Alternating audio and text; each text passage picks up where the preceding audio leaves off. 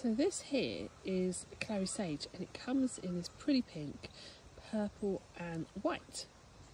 And this is what it looks like when it goes all brown and crispy and it's got seed in it. So I'm going to go and harvest the seed from this and sow them straight away.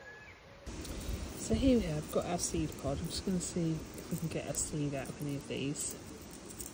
I'm just going along to see if I can feel anything. There we go. That one's got some seeds in it. If I bring those up, you can have a look. So I'm just going to go through. So I've got 4 out of that one little shoot there. So I'm just going to go through and select some of these out now.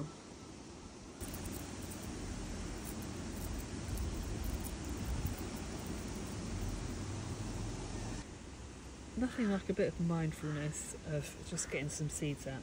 And this is all from that one stem of plant I got all of these seeds from. How good is that?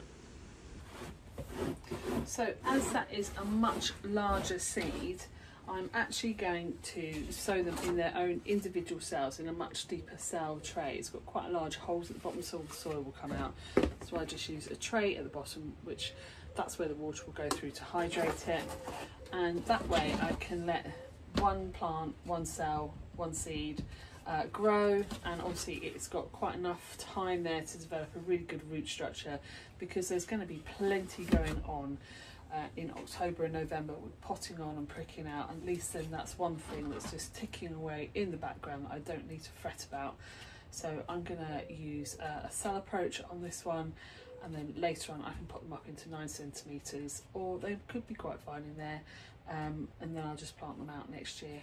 So I'll see you again soon, and we will be sowing some more seeds. Bye!